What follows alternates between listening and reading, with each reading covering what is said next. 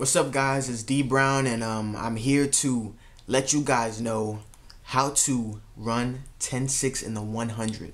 All right, so I ran 10.6 twice, and I think it surprised a lot of people the first time I ran 10.6. It was wind dated, and I ran 10.69, but it was kind of like a foreshadowing of what was to come.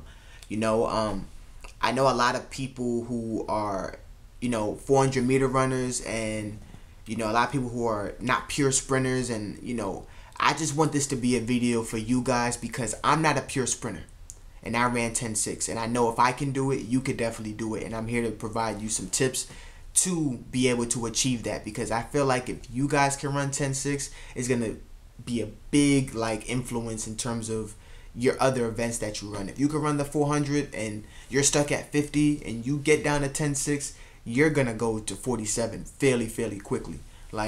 It's just because of the strength that you have in your event and stuff. If you're an 800-meter runner, I know a lot of 800-meter runners, and not many can run 10.6. And if you can run 10.6, you're gonna have so much speed reserve in terms of your race. So with that being said, let's get to it.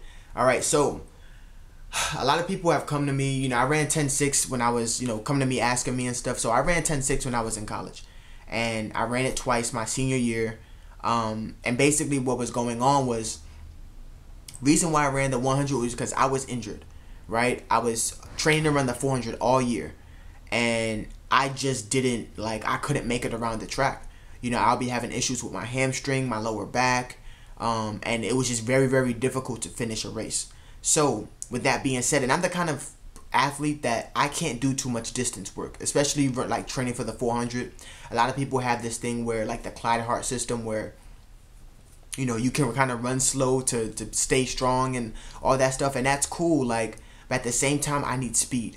It's a balance, right? You can't just have strength all the time, you need speed as well. So with me, I needed speed, and in order for me to get speed, I needed to do fast things in practice. And I'm a natural, I'm a long sprinter, as what you would call it. So basically one of the things that I worked on, there was a couple of things that I worked on, but one of the things that I worked on, because the year before that I was a 10.9 sprinter, right? And not to say I couldn't go faster, but at that time I was also running the 200, the 400, helping out with the 4x8. It was kind of tough. That's why I say this is directly for 248 runners, not necessarily pure sprinters, but it may help you guys. So check this out. One of the first things that I worked on was my turnover. All right, in order to be a sprinter, you have to have turnover.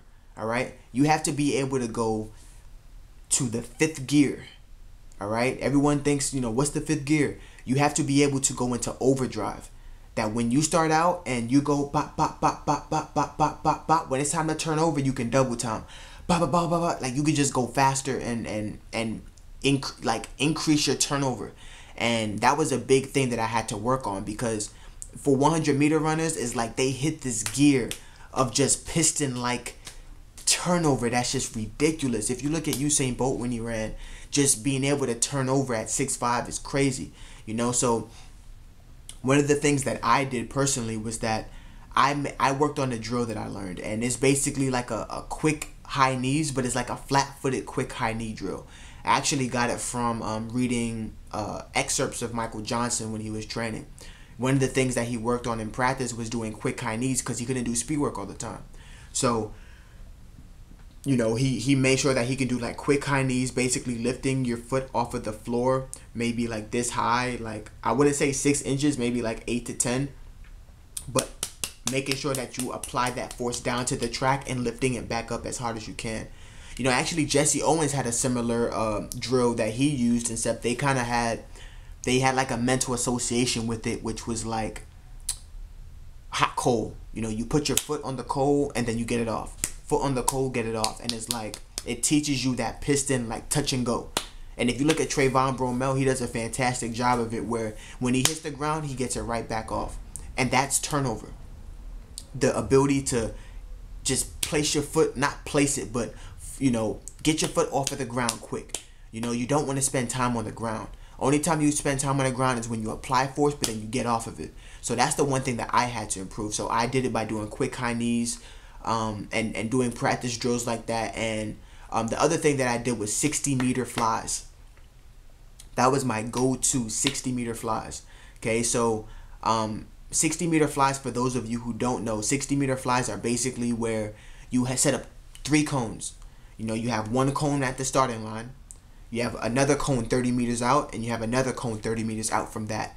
So basically what I would do is that I would go a couple steps before the first cone, and I would do a run in, which is basically like I would do a stride into a sprint and go about 90% heading into the first cone, driving out, going to the second cone, which is the first 30.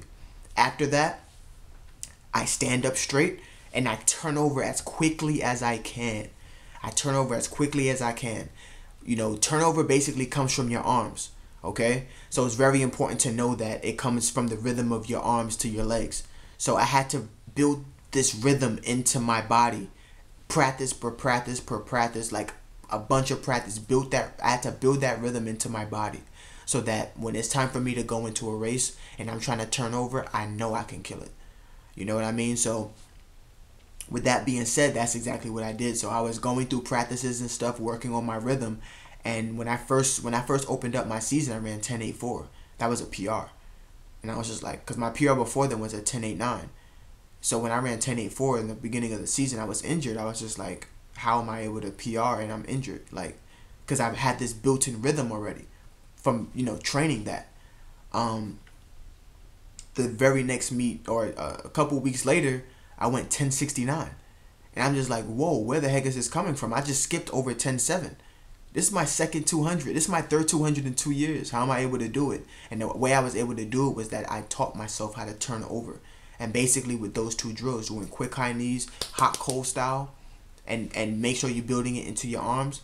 And then also, you know, doing 60-meter flies. So 60-meter flies were like the biggest help for me because, you know, it focused on me staying tall and turning over.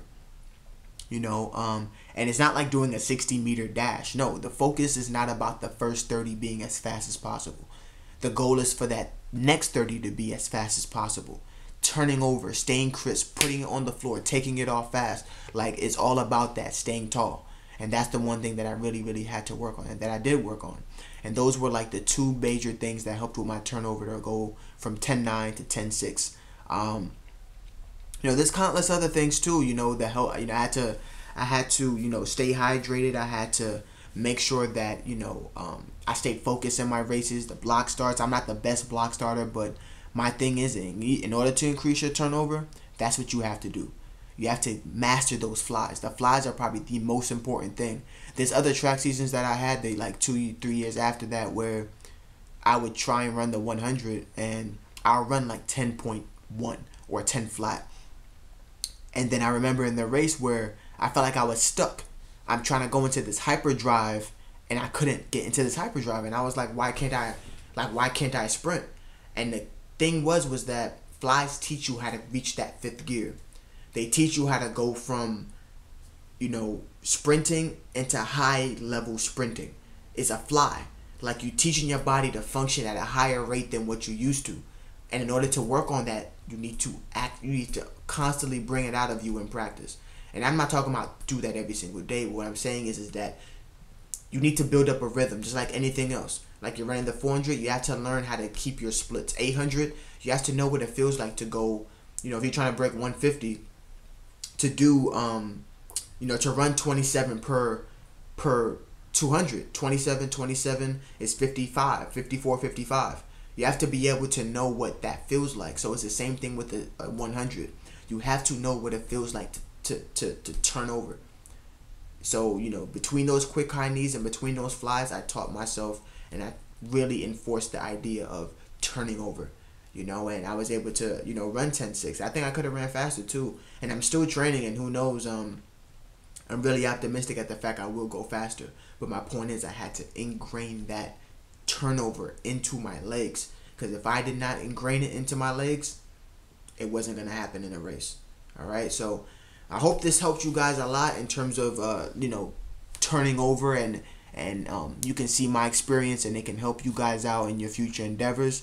Like, comment, or subscribe. If you like the content, definitely subscribe and leave a comment below. You know, is there anything that, you know, I missed, or do you want any clarification upon any other things? And you know, I'll be here. Let me know if you have any questions. All right, it's D Brown.